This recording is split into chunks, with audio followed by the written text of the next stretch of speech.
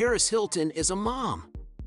The Simple Life alum revealed Tuesday that she and husband Carter Reum secretly welcomed their first child together, a son, via surrogate. Posting a sweet photo on Instagram in which she held her newborn's hand, she wrote, "You are already loved beyond words." Hilton, 41, also confirmed the news to People, saying, "It's always been my dream to be a mother, and I'm so happy that Carter and I found each other. We are so excited to start our family together, and our hearts are exploding with love for our baby boy." The heiress, however, did not reveal when they welcomed their bundle of joy or what his name is. The reality star married Reum, also 41, in November 2021 and has been vocal about their plans to use IVF to start a family. "We've been talking about kids since the beginning, since the first couple, like months of dating," the DJ said on the Bella's podcast in April 2022. The reality star married Reum, also 41, in November 2021 and has been vocal about their plans to use IVF to start a family.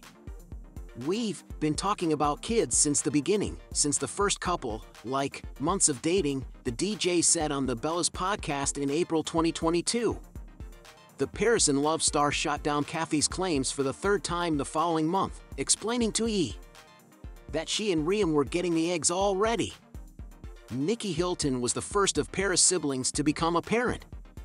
She shares Lily Grace, 6, Teddy, 5, and a 6-month-old son with her husband, James Rothschild. Their brother Baron Hilton, 2, meanwhile, shares Malou, 2, and Caspian, for months, with his wife, Tessa Grafen von Walderdorf. As for Reum, the venture capitalist fathered a daughter named Evie with Secrets of Aspen star Laura Bellizzi in 2011.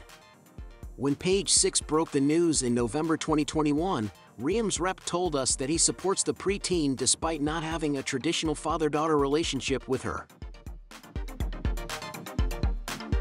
Harvard is one of the most important study centers worldwide.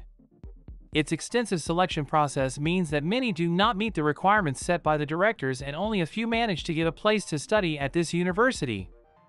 The last great integration in this honorable center has been that of Kim Kardashian.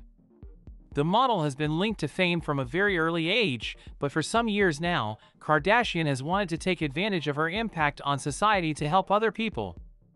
A clear example is her recent studies in law, where the new lawyer has managed to get innocent people out of jail. But now Kim Kardashian has returned to college for a completely different reason.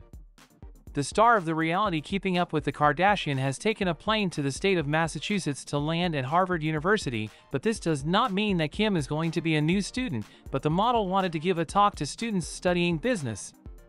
According to the American media The New York Post, Kardashian wanted to tell how she launched her brand schemes, which is currently valued at about $3.2 billion. The talk lasted 2 hours, and in it the entrepreneur explained to the students how she founded her business, the trajectory of the same until today, and the benefits it has brought her. Kim Kardashian's visit seems to have not sat very well with some, as social networks have been filled with memes and negative comments towards the model, where they criticize her fame and coming from a family with money. Prince Harry has revealed he had sex with Meghan Markle at Soho House after sneaking into the flashy venue in a freight lift. In his controversial memoir, the Duke of Sussex recalled waiting breathlessly outside Meghan's hotel room until she opened the door and pulled me inside. Harry told how the couple reunited in the London hotel after spending weeks apart in the summer of 2016. The royal said he and Meghan, who were nearly 2 months into their relationship at the time, spent the steamy night at Soho House on the anniversary of the death of his mother, Princess Diana. Harry explained how Meghan had told him to meet her at the hotel where she was staying and instructed him to take a secret way to the hotel and use a freight lift. He then met a friend of hers named Vanessa, who led him up to her hotel door. Harry recalled how Meghan then opened the door and reached out for him. "Her arms were reaching for me," he wrote in his book, Spare. "She pulled me inside and thanked her friend in one fluid motion, then slammed the door quickly before anyone saw. I want to say we hung a do not disturb sign on the door, but I don't think there was time." He also told how he hid under the covers of their bed when room service was delivered the next morning. "Meg whispered to go into the bathroom, but I preferred my hiding place," he wrote. The breakfast was delivered by the hotel assistant manager, who stayed for a chat with Meghan. He didn't notice the prince-shaped lump under the duvet, Harry said. He talked and caught her up on the latest, while I, in my duvet cave, started to run out of air. The pair had just been on their romantic getaway to Botswana, but had spent time apart as Harry had been on a long holiday with pals.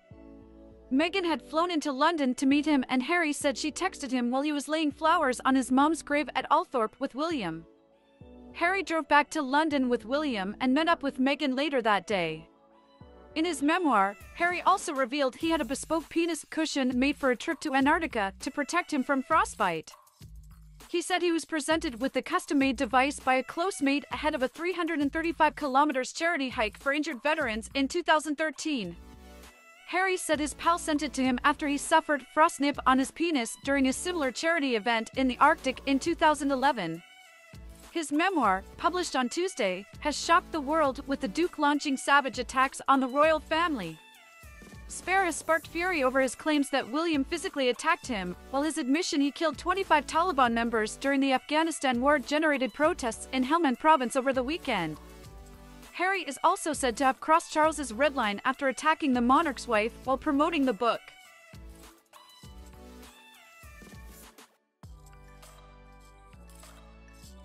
Many little girls grow up dreaming of becoming princesses, but few ever see those dreams become reality. If you're a little girl in America, the Cinderella fantasy is even more of a long shot, as America has no monarchy, and the Kardashians are full. However, young women still clung to the hope of someday experiencing a chance meeting with one of Britain's two most eligible royal bachelors, William and Harry. So when Prince William married Kate Middleton in 2011, every woman in America took solace in the fact that Harry was still on the market. Of course, those princess dreams were dashed for good on November 27,